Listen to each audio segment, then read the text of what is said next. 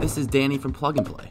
Today I got a cool little tutorial for you guys about how to make a quick little paddle scene, and more importantly, how to incorporate squash and stretch into your animation style. Here we go. To save you guys some time, I've gone ahead and animated the first section of this animation, and let me walk you through that just to give you guys an idea of what exactly is going on.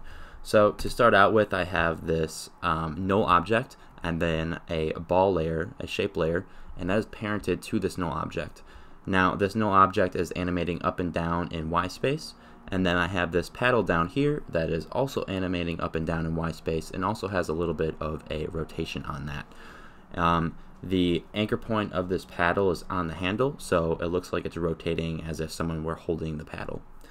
Now let's jump right into the main portion of this tutorial, and that is going to be how to add squash and stretch to this ball right here. Now squash and stretch can be used in a variety of different ways in different scenarios, and this is only one of them. But it should give you guys a good foundation of what exactly is squash and stretch and how to accomplish it. So let's go to our null object, and we're going to call up the scale property. Now this is the expression that we're going to be using in this tutorial, and I will link the original creator of this expression down in the description.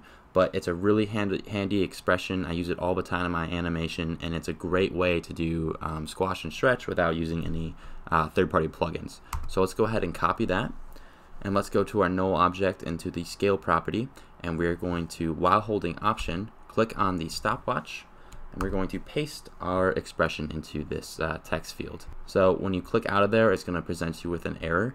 And the error is because this expression is referencing a slider effect called stretch and squash that's supposed to be on this layer, but we need to add that to our layer.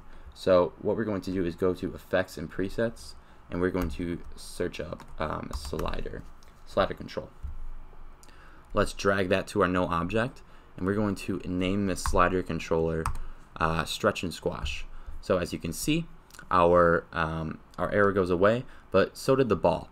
And so how this expression works is basically when you scale the slider above 100, it starts to stretch out the ball in X space and minimize the ball in Y space. This is going to be how we're going to retain the overall volume of this shape layer, but we're also going to be shaping it in a way that looks like it's either slowing down or speeding up, and that is the basic principle of squash and stretch.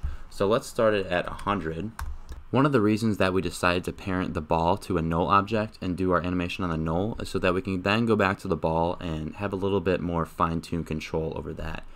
And as you can see, when we applied that effect on the null, it scaled up the ball a little bit. So we're going to go to this ball shape layer and scale that back down closer to its original size. Something like that should do.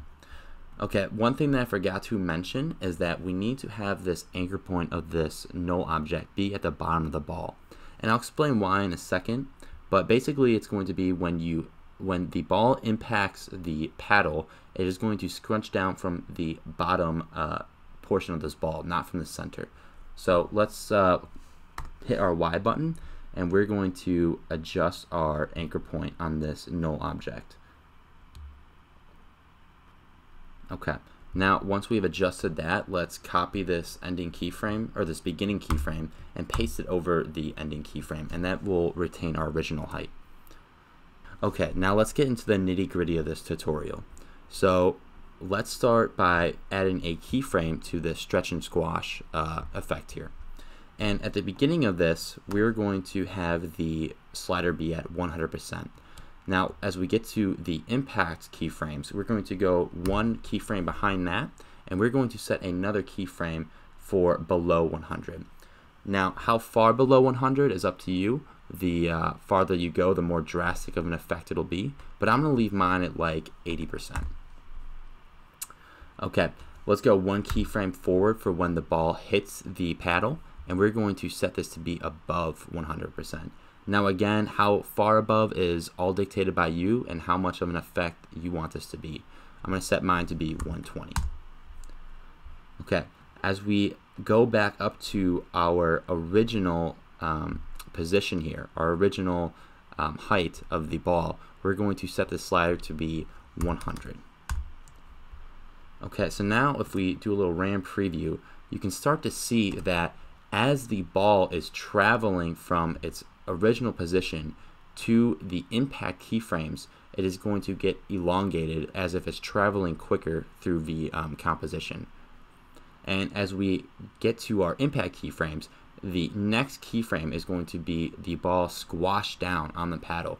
And that represents, like, as soon as the paddle hits the ball, it is going to deform and is going to flatten and slow down incredibly quickly. And that's what is all represented by this squash and stretch. After it hits off that the paddle, it is going to slowly make its way back up to its original size. Okay, I'm going to wrap up this animation by making it look a little bit more like our original here. So to do that, I'm going to right click and go New Null Object. And I'm going to take our original null and this paddle layer, and I'm going to parent that to this new null. I'm going to rotate this a little bit so that we can use a little bit more space in our composition here.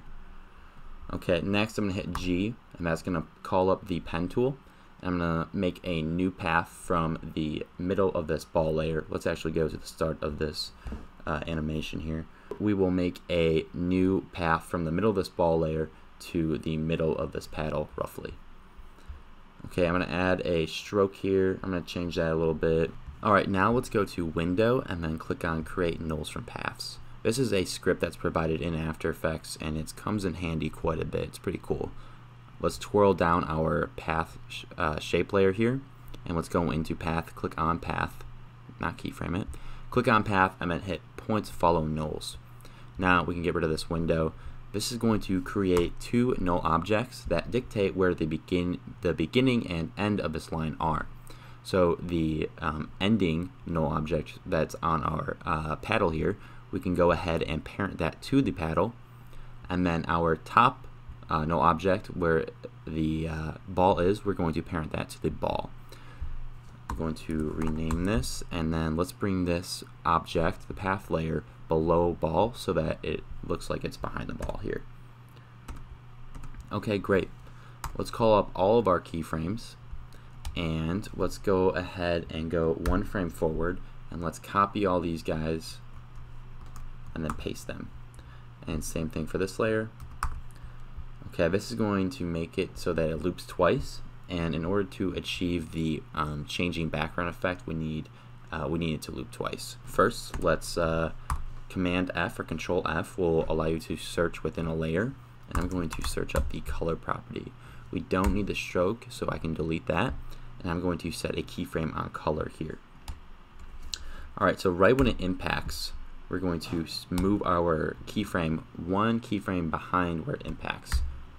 And now that we have impact, I can change the color to be something a little bit more drastic. Maybe this red, that looks kind of cool. Okay, great. And now let's go to right where it impacts again, go one frame behind that, copy and paste. And now if I right click on these, I can go to Keyframe Assistant and Time Reverse Keyframes. Alright, so now it's looping, and we have the string attached, we have the background changing when it impacts. Let's do one more thing. We're going to go to New Adjustment Layer, and I already searched it, but it's called Noise, and we're going to add noise to that, maybe about 20%, and I'm not going to use a color noise. I'm going to actually do two more things really quickly, and that is I'm going to change this white to be something that stands out a little bit more next to this ball. Yeah, let's go a little cool purple. Alright, that looks good. So we're going to copy this keyframe and paste it here. And one last thing that I want to do really quickly is I want to have this ball come a little bit further out than it is right now. So I'm going to highlight all the position keyframes on this null object. And as you can see, I'm going to go into my graph editor here, and I'm going to select all of these keyframes that are down below, and I'm going to drag these down a little bit further so this comes out a little bit more. Something like that should be good. Alright, so that about wraps it up. I hope that you guys enjoyed making this scene with me, and that you learned a little bit about how you can start incorporating squash and stretch into your animation styles. Like I said before, it's a really fun effect to use, and it can really start taking your animations to the next level. Send me any examples you guys make, and peace out.